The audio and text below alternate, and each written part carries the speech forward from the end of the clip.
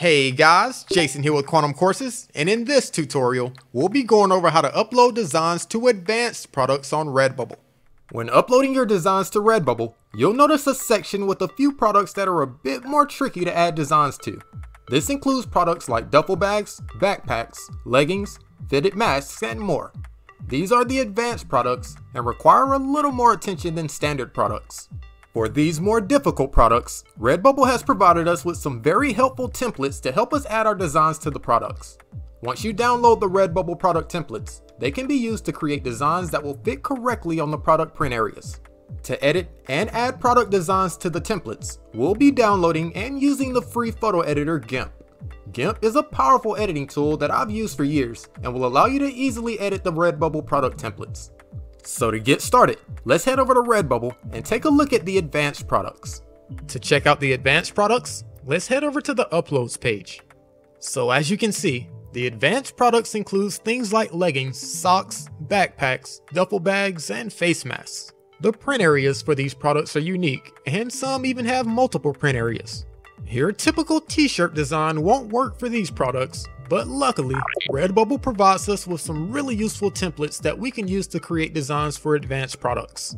If you click the download the templates link up top here, you'll be taken to a page where you can download templates for the advanced products and other difficult products on Redbubble.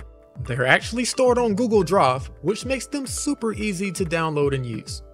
So as an example, let's create a design for one of the hardest products in my opinion, the duffel bag. When you select a product, it'll open up the folder so you can view the template. So let's click the duffel bag template and see how it looks.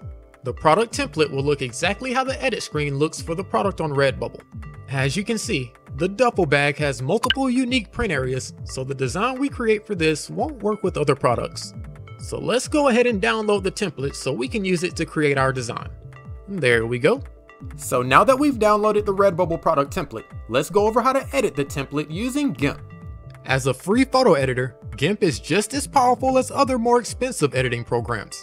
I've been using GIMP for years, and it's always performed perfectly for creating designs. So now let's download GIMP and put everything together. So first, let's start by heading over to the GIMP website at gimp.org. Here's where you can download GIMP, which is a free and open source image editor. On the top banner, you should see a download button. Let's click that now. Here's where you can download the latest version of GIMP for whatever device you're using. GIMP is constantly making cool updates, and it looks like the latest version is 2.10.32. Before you download, make sure you have the correct device selected. I'm currently using a Mac, so I'm going to click the button on the right here to download GIMP directly.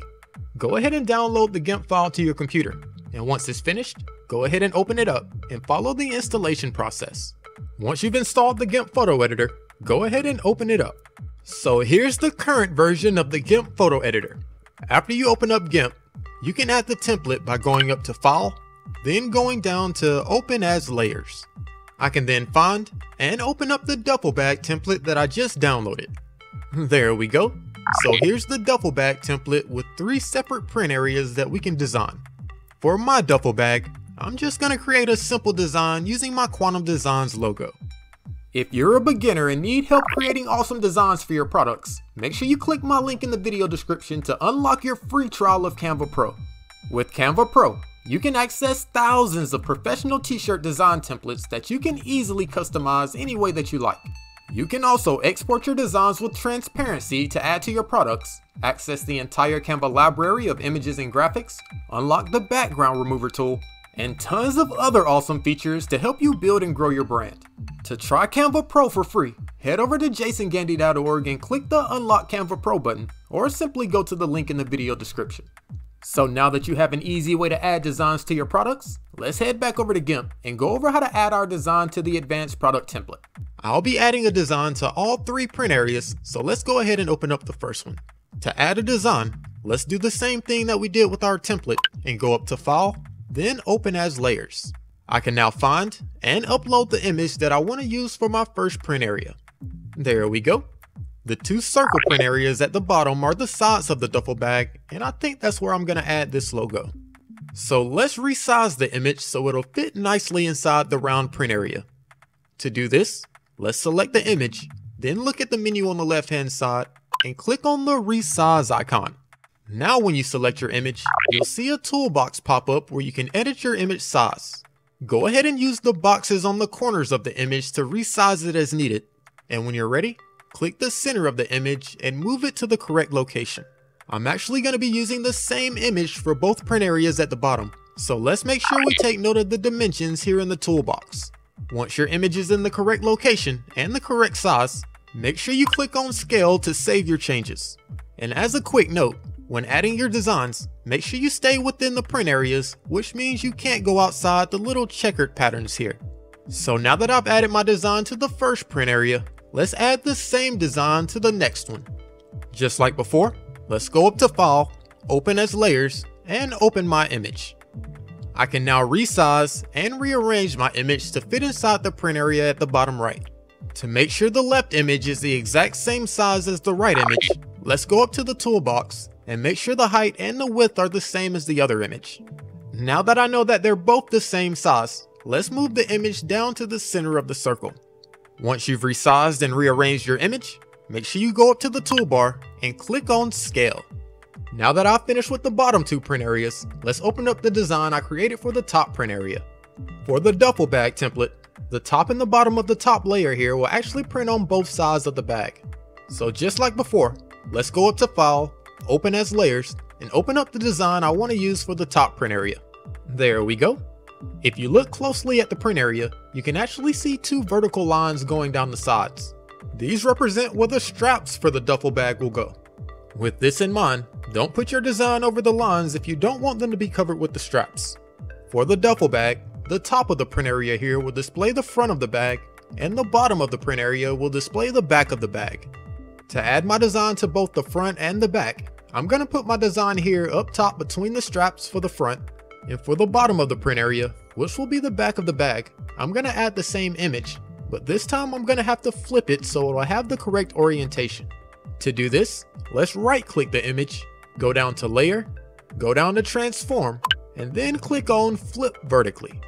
And voila, my image has been flipped, but when it's added to my duffel bag, it'll be the back of the bag and actually be right side up. When you flip your image, you may have to adjust the location a bit. And there we have it.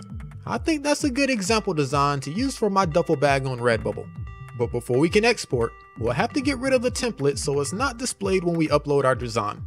The template is actually just a separate layer, which can be accessed down here on the right hand side menu. Go ahead and find your template layer and click the little eyeball icon here to hide it. As you can see, the duffel bag template has now been removed.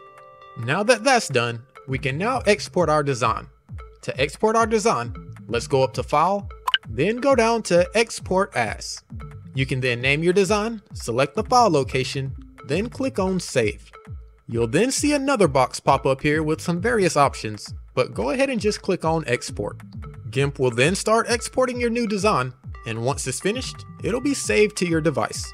So now that it's finished exporting, let's head back over to Redbubble and upload my new design to my duffel bag. Of course, go ahead and fill out your title, tags, and your description.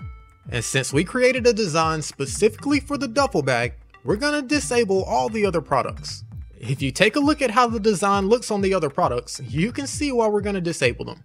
When creating advanced products, you're not using generic designs. You're creating designs specifically for that product using the templates, so you'll have to disable all the other products. Now that that's done, we can now check out my duffel bag. Let's click on the Edit button. As you can see, the template allowed us to create a design that's perfect for the duffel bag. Feel free to go ahead and select your colors, adjust your prices, and when you're ready, go ahead and click on Apply Changes.